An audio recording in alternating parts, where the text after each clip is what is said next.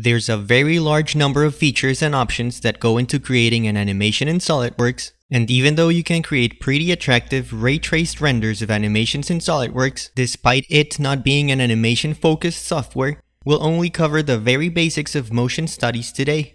This specifically means that 1. The interaction between bodies, like for example the interaction of two mated gears, and 2. More complex motion, like the deformation of a spring, will be covered in separate videos linked below.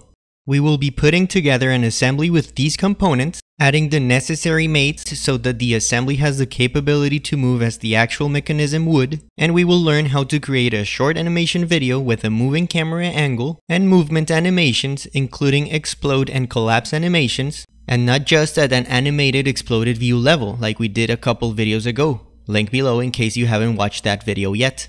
So let's begin by putting these components together. We create a new assembly while having all 4 components open in SolidWorks so that they show up in the Part/Assembly to Insert window on the left. Click on the Push Pin to keep the window showing, and bring in the horizontal rail first so that this component doesn't move and serves as a reference for every other part. We bring in the shaft, then the vertical rail, then the stage, and hit the green check mark. Creating mates, we make the shaft go through the hole of the horizontal rail, temporarily center the cylindrical portion of the shaft by manually moving it through the rail, and adding a concentric relation between the spherical surfaces of the stage and the shaft.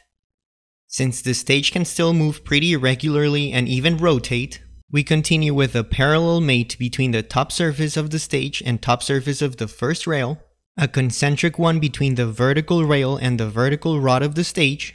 We set the distance between the 2 guide rails to be 2.6 inches, and we line up the 2 guide rails on the x-axis by using coincident planes. The last step is to bring up the vertical guide rail a decent amount so that it's mostly centered as the mechanism moves. By moving the stage up and down, we see how part of the mechanism works, but by rotating the shaft, we better understand that if a motor was connected on the keyed end of the shaft, the stage moves up and down as it slightly rotates back and forth. Let's start by creating an exploded view of the components. I'll go pretty fast here since we've covered this in a previous video, so make sure to check out that link to that video if you haven't watched it already. We bring the vertical guide rail down and to the right, bring out the stage out of the spherical bearing socket, and we pull the shaft out of the horizontal guide rail.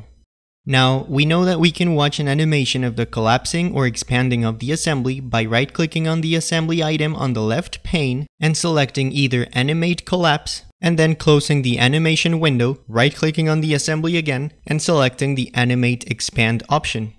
Of course, you can always record your window screen with a screen recording software as soon as you hit the Animate, Expand, or Collapse options, but this is not an ideal way to communicating or saving your assembly.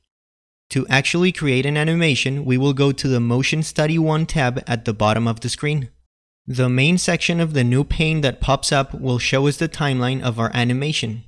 The black rhombuses are the keyframes, or simply keys. They are like a snapshot of what you want to see at a specific point in time during your animation. SolidWorks will connect the keys automatically with smooth transitions, and we will learn more about this transition later, link below. The list on the left will show what the key is modifying. For example, we can go to second 2, move the stage down a little, and you can see how the stage assembly itself changed and therefore a new key was created. Notice that the green and yellow transition segments were also created. These refer to the smooth transition I just mentioned. If we hit the Calculate Motion button, we see how the mechanism went from the first frame to the configuration we created at second 2 in an animated fashion. We can go to second 6 and move it to a new position, and now the full animation will go from the initial position to the one we created at second 2, followed by the animation from second 2 to 6. Now, you might also want to pan the camera or zoom in as your assembly moves, so that you can focus on a specific component and show its function. The most basic and easy way to do this will be to right-click on the Orientation and Camera's Views icon and deselect the Disable View key creation. This means that at any specific point on the timeline, if you move the camera in any way, the new view will create a new key, which again SolidWorks would get to using a smooth transition. We go to time 6 seconds, and as soon as we zoom in and maybe even rotate the camera, a new keyframe is added and an animation segment is created. We calculate the motion to play the animation and we see how the camera shifts. From here, we can learn about the animation wizard, which in this case can be helpful for example, show the exploded view animation. We click on the animation wizard icon, we select the explode option, and in the next screen of the window, we can choose when the animation will start, in this case the end of the animation we have created so far at time 6 seconds, and we can modify the duration of the exploded animation, for example another 7 seconds. After clicking finish, we see that the timeline has added all the necessary motions of the different components to create the exploded animation we saw when using the Animate Explode option from before. Except in this case, we had the chance to specify a duration value and make it part of a larger animation sequence. Let's quickly add a collapse animation to the end of our timeline to bring our mechanism back together. We click on the animation wizard icon, we select collapse, we add this animation to second 13, and we make the collapse animation 2 seconds long. Now that the mechanism is back to its original assembly, we'll learn about adding motion without actually moving the components to a new position. If we wanted to simulate the presence of a rotating motor at the keyed end of the shaft, we move to a later point in time in the timeline, and we can use the motor icon to bring in a left pane that provides several options of motion. First, either a rotary motor or an actuator. In this case, we'll use the rotary motor and we will select the face that is perpendicular to the vector of rotation. In other words, the plane on the surface that is going to rotate. Under the motion section, we see that we have different options on how this component is going to move. Constant speed, oscillation, data points, etc. In this case, since a full rotation of the shaft will create the entire motion that this mechanism is meant to undergo, we'll use that. We set the revolutions per minute to 60 so that there is one entire rotation every second, and we hit OK.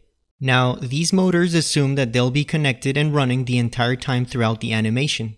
So if we want to keep everything we have so far and only have the motor come in when the collapse animation ends, we can drag the key that corresponds to the rotary motor from 0 seconds to 15 seconds. When we calculate the new animation, we will have everything we needed.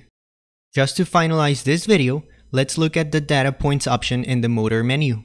Let's create a couple of camera angles so that the animation up to this point is smoother, and after doing this, let's position the camera so that we can more clearly see what the data points options do. When we click on the data points option, we see that we can create a table of values. Time on the first column and the value of velocity on the second column. In this case, since it's a rotating surface, the value will be degrees per second. Degrees per second if the y value is to be velocity, or simply degrees if we choose displacement. Let's add a couple of data points to see that by default, SolidWorks will use a cubic spline to smooth the motion. You can play with the other options like linear, for example. We click OK and move the keys in the timeline correspondingly to allow the data points we created to exist on it. We drag the initial time to the end time so that only one blue key exists on that row, move to the end time on our timeline, right click and hit the off option. We do this for the first motor as well so that that first motor stops before the second motor begins.